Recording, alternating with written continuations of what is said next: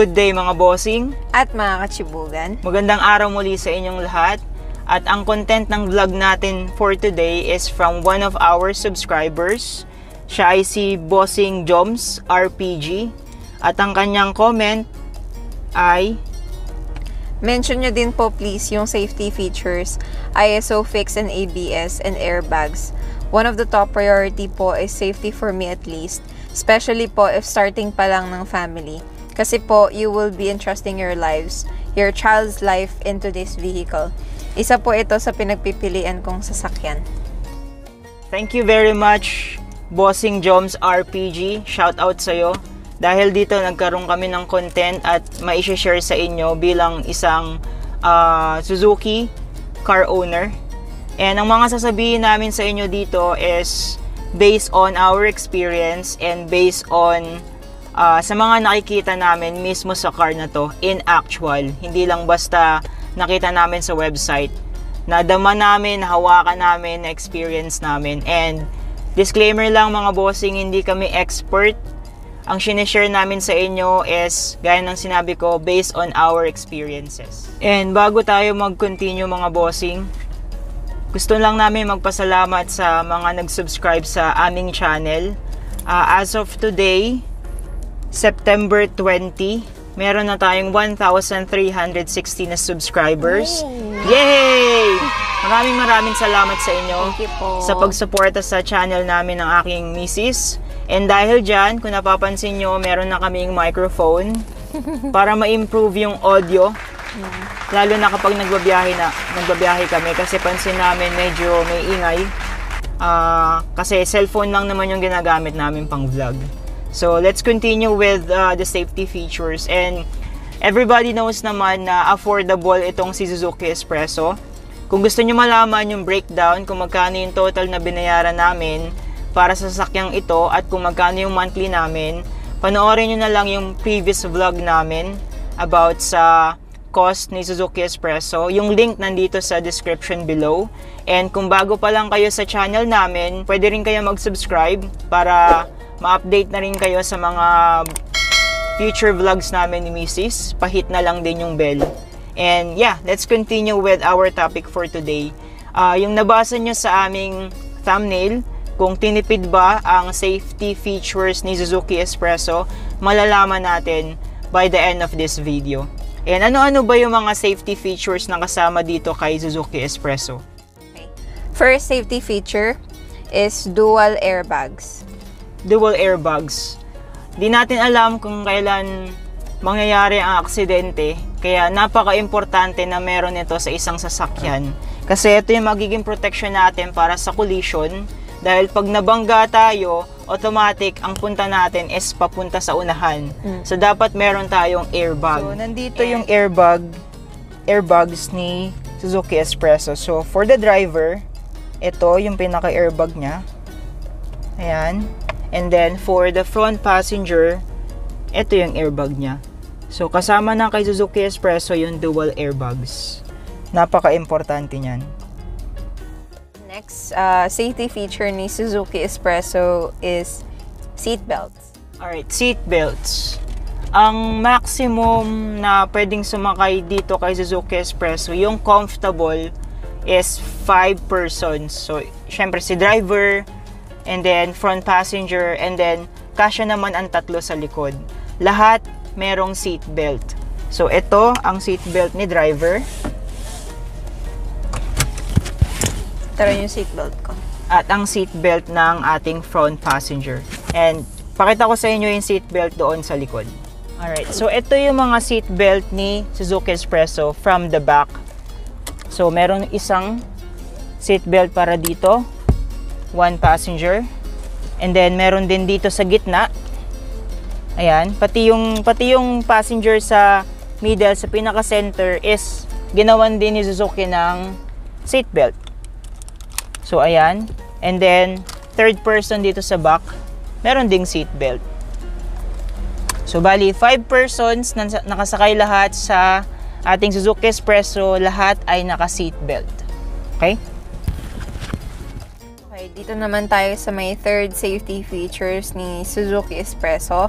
Third one is seatbelt indicator.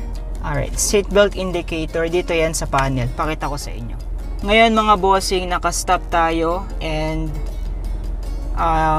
di namin suot yung aming seatbelts. So ito yung sinasabi namin na seatbelt indicator. Ayan. Nakailaw siya. Ibig sabihin, hindi ka naka-seatbelt.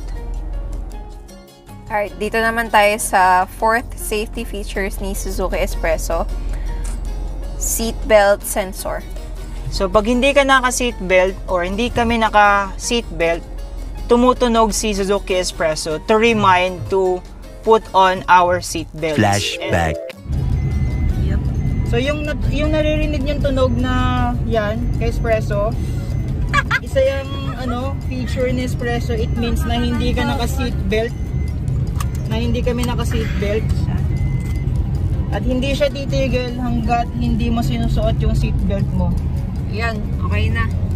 Wala na yung Suot na namin features ni Suzuki S-Presso. We have handbrake indicator. Handbrake indicator. Para rin siyang seatbelt indicator. So, pakita ko ulit sa inyo. Stop nga tayo ngayon dito sa aming parking. Naka-handbrake.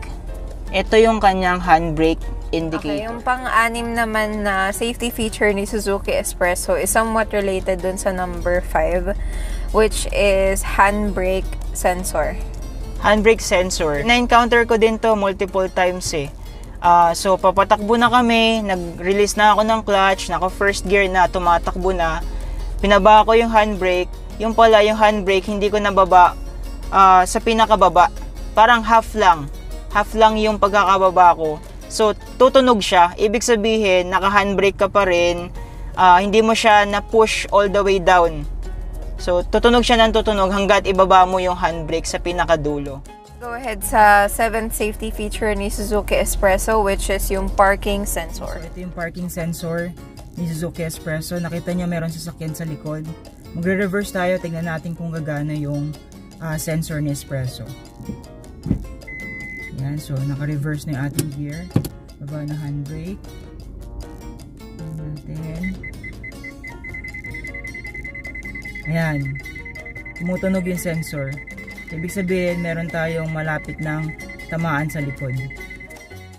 Ayun. So, ganon yung parking sensor ni Suzuki S-Presso. Imagine for this price, very affordable, kasama na yung parking sensor. Bali, mas maganda pa rin yung meron tayong rear cam para kita talaga natin yung nasa likuran natin kung meron ba tayong maaatrasan, mababangga.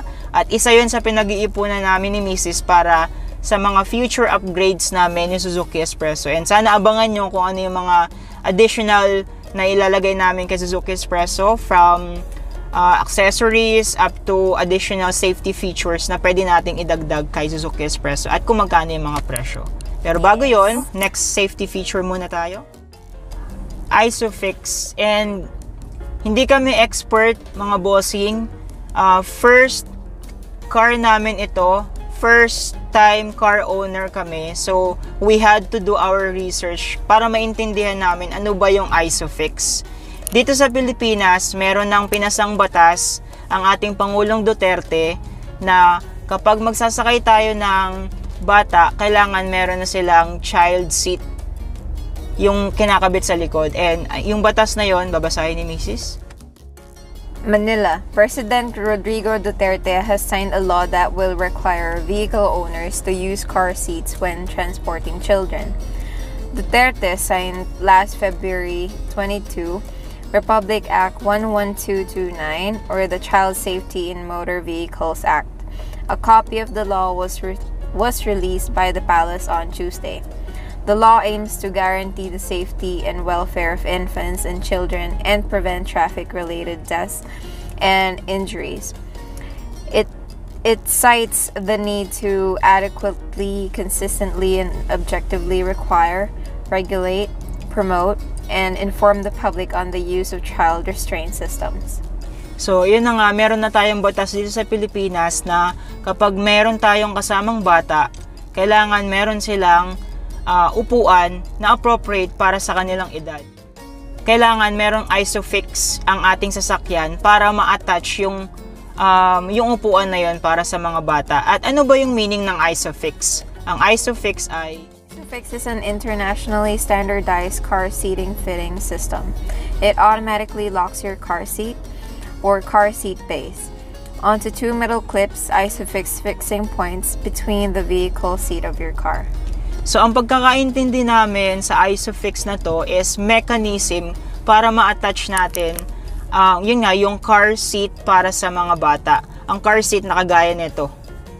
And fortunately, si Suzuki Espresso is ISOFIX equipped. At papakita namin sa inyo.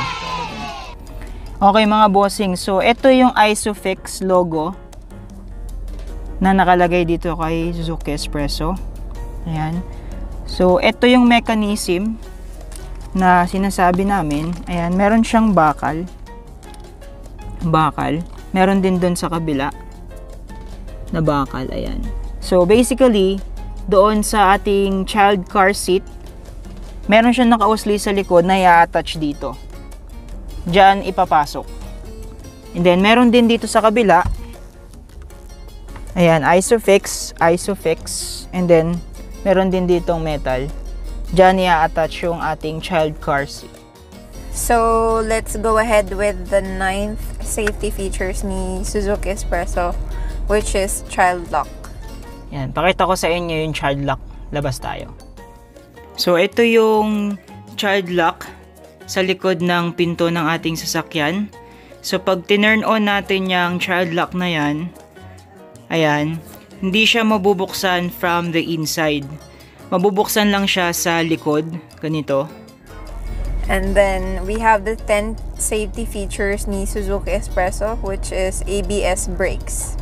So, gaya ulit ng sinabi namin, hindi kami expert when it comes to parts and mechanism ng isang sasakyan. So, we had to do our research kung ano ba yung ABS. At ang ABS ay... ABS brake means anti-lock braking system. An anti-lock braking system is a safety anti-skid braking system used on aircraft and on land vehicles, such as cars, motorcycles, trucks, and buses.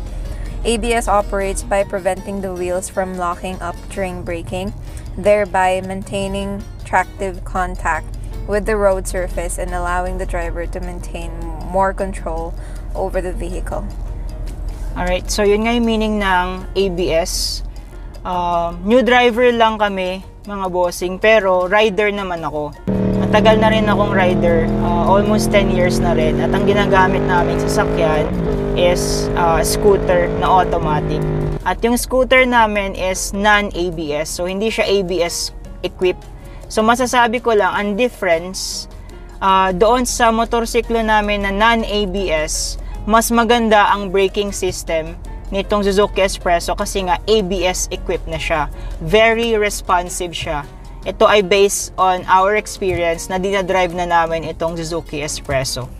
Alright, so pumunta na tayo sa 11th safety feature ni Suzuki Espresso, which is automatic lock for all doors. Hindi namin alam ang tawag dito, so ganun na lang pinangalan namin, automatic lock for all doors, and ganito siya. Okay mga bossing, so ito nga yung tinatawag namin na automatic lock for all doors. Kasi from driver seat, ito yung pinaka-lock ng pinto. Ayan, sana nakikita nyo. So once nilock natin ito, so pag nakikita nyo yung red, ibig sabihin bukas pa.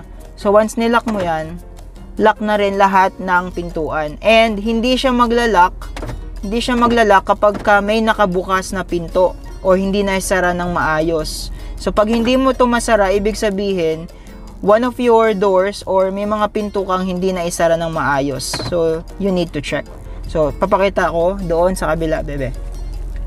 Yan, from dyan sa passenger seat, nandito ako sa driver seat. Pagka nilock ko na tong dito sa driver seat, naglalak na siya. Pag in-unlock ko, mag-unlock. Okay?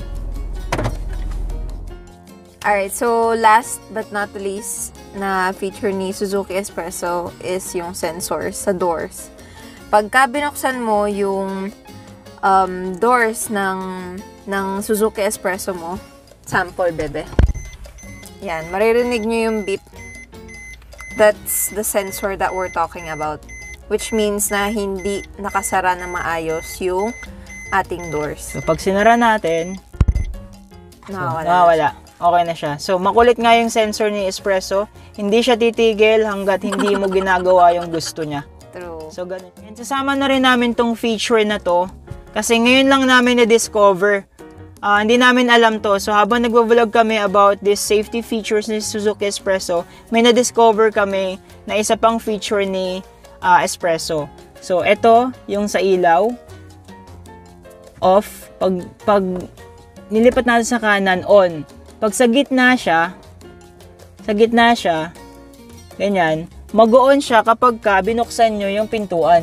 Ayan. Sabay nung sensor na tunog. So, magte-turn off siya kapag sinara yung pintuan. So, pwede natin gamitin ito. Mas maganda to para sa amin. Gaganyan na lang namin yung setting niya. Para pag, kunyari, madilim, papasok kami sa sasakyan, from outside, papasok kami, bubuksan namin yung pintuan, automatic mag-on siya. Kasi madilim dito sa loob ng sasakyan, especially pag gabi. So, makakatulong siya para makita na kagad natin yung saksakan ng susi, yung upuan. And that's all for today, guys. Sana naging informative tong vlog namin for today. And if you have any other suggestions or any other questions about Suzuki Espresso, please comment down na lang para makagawa kami ng bagong vlogs for you guys. Alright, meron ka pa sasabihin, bebe? Nga makatulong itong video namin about safety features ni Suzuki Espresso. And kung may mga suggestion pa kayo or anything na gusto nyong i-vlog namin, gawa namin ng content, please don't hesitate, mag-comment kayo at gagawa namin, susubukan namin gawan para ma-share din sa inyo. And bago kami magpaalam, anong sasabihin, bebe? Don't forget to like, share, and subscribe to this video. Have a good day. Bye! 1, 2, 3, come on!